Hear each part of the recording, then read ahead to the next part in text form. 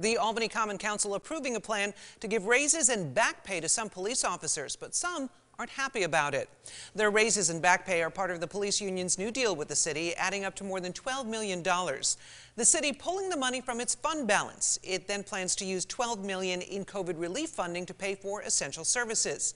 Some members of the public questioning if this is the best use of the money. This massive payout affects all APD officers for the past 7 years, including any officers who subsequently retired, resigned, or were terminated. Officers forced out for abuse and assault, for example, such as Luke Deere, will get a payout of pandemic relief funds for the hours he spent committing assault in uniform in 2019.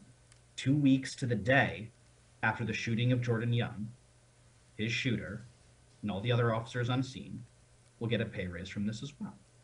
The resolution passed 13-2, city councilors saying they are legally obligated to honor the union contract.